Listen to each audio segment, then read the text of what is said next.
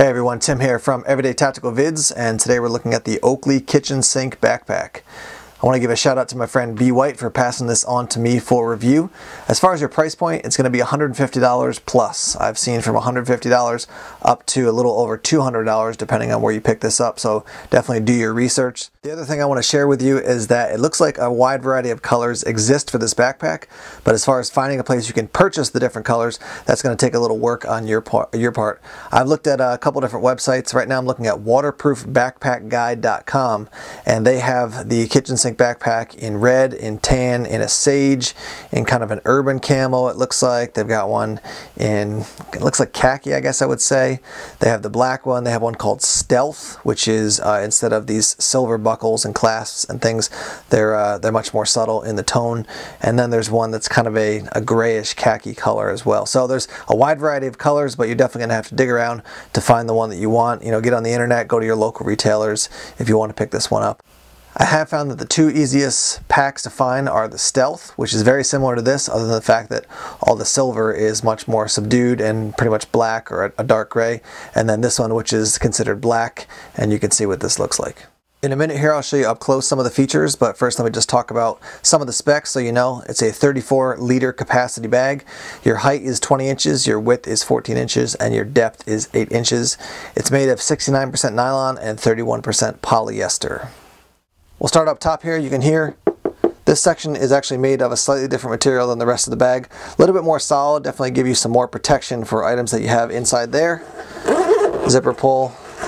And it is this entire section here, so you know, if you got glasses or other things that need some extra, you know, additional coverage, this is a good place to put them. Let's talk about these clasps right here. These ones are a little strange when you first see them, but they do function quite well. So you've got these little hooks on both sides, and the way that you get into the main section of the bag is by pulling up on these hooks. That releases them. So same on this side, and now I can get into the main portion of the bag.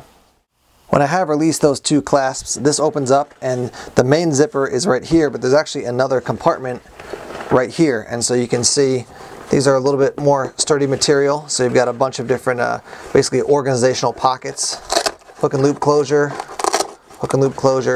and then two down here that are open. You can just slide some items into. I have flipped the pack 180 degrees so you can still see this is the section we were just talking about, but in addition to these you know, organizational pockets, there is more space down here to put items as well. Down toward the bottom we have these three rings. They are metal, but they're very lightweight, so they're not adding a ton of extra weight to your pack. You can certainly throw some carabiners on here or attach different items that you might want to the pack using these. Then you also have down here on the bottom, you got a clip here, and then you have a zipper so you can store things inside, and this is quite a large section, and this is it's got these two drain holes. So the concept essentially is if you have to put something in here, shoes, other items, whatever it might be, that are wet, it's going to be in this section, and that'll give the drain holes will give an opportunity for some of that water to drain out without getting the rest of the items in your pack dirty and wet. On both the left and the right side of the pack you do have these pockets, and you can see hook and loop closure on the outside, and then nice large pocket, so from this hand to this hand, and then this wide as well. So plenty of storage space for some smaller to medium-sized items on the outside of the pack. You can see my hands are a little washed out when it comes to the color. That's because I want you to be able to see deep down into the bottom of this pack. Lots of space here, and then you do have a storage compartment for up to a 17-inch laptop here in this back section. One other thing is that if you need to get to this section over here on the side, another zipper, so you can access that portion of the pack. Flipping the bag around here, you can see we have a carry handle. Got adjustable straps here, have a sternum strap down below, and then we also have a pocket here and a pocket here. These are mesh, and then they have hook and loop closure to keep whatever you have inside. Let's go down to this last bottom section in a moment, but first I just want to mention that you can see the cutout here, here, and here, and that's to allow airflow so the air can get in, you know, behind your back, basically between your back and the pack, to keep you a little bit cooler when you're carrying the pack. On the lower portion of the pack you can see this is padded, as is this side.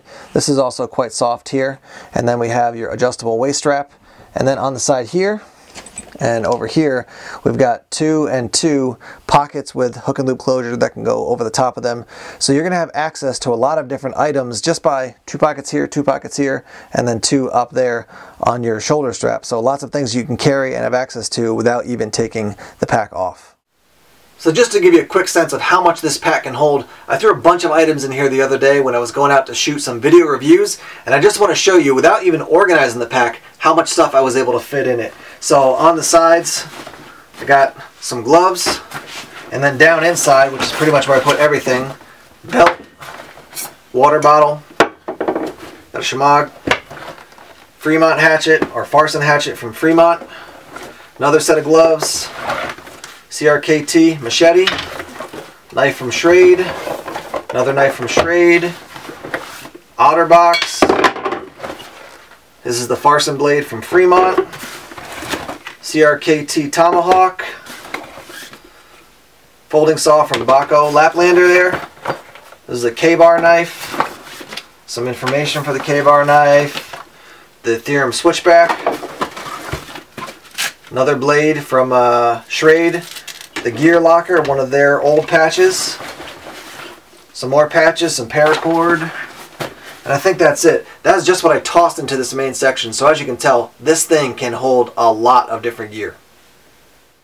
What I want to do here is just show you the Oakley kitchen sink pack compared to 2 other packs that are pretty common, packs that people like. The assault pack over on your left, that's the Condor assault pack, and then a messenger bag, that's the jumbo Versa pack from Maxpedition over on the right. And you could easily fit 2 of the Condor packs and probably 2 of the Maxpedition packs into the Oakley pack. So this is definitely a large pack in the middle. That Oakley kitchen sink really is going to hold a lot of gear for you.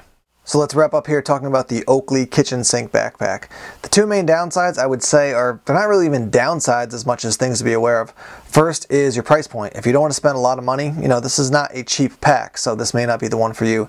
And the second thing is, if you want a small or a very compact backpack, this is also probably not the backpack for you, because it is, as you can see and as you saw earlier, a pretty large backpack. Now when it comes to the upsides of this backpack, there's a bunch of things I would mention. First, it's nicely made. The materials are good. I like the look of it. I like the number of pockets and the different sizes of the pockets. You can store a lot of different things in different places. I like the internal setup that you've got a bunch of different pockets inside. I like that big pocket on the bottom so you can put wet clothes or shoes, whatever it might be, in that bottom section, and they're not in the main compartment, you know, touching your computer or a bunch of other gear, getting it all nasty. Now to be candid with you, since I get a lot of different packs, a lot of different gear to review and to test out, there's some items I get that I don't like, so I just, you know, pass it on to somebody else, maybe they'll like it. Some of the items I get and I keep because I'm going to use it as a contrast item in other videos. Some items I sell and or trade, you know, so I can get future gear to review. When it comes to this pack, I will be keeping it. I like it. It's got a wide variety of applications, and I'm going to be using this when it comes to throwing a bunch of gear in it, heading out to the woods to, you know, do an overnight, just hang out in the woods, spend some time working on skills, or as you saw earlier, bringing items out for review, and I can just throw them all in without really thinking because this thing just has plenty of space. This has been a review of the Oakley kitchen sink backpack. Thanks for watching the video. Please subscribe to Everyday Tactical Vids here on YouTube if you haven't done so already. Like us on Facebook, follow us on Twitter, check us out on Instagram and Tumblr as well. Take care.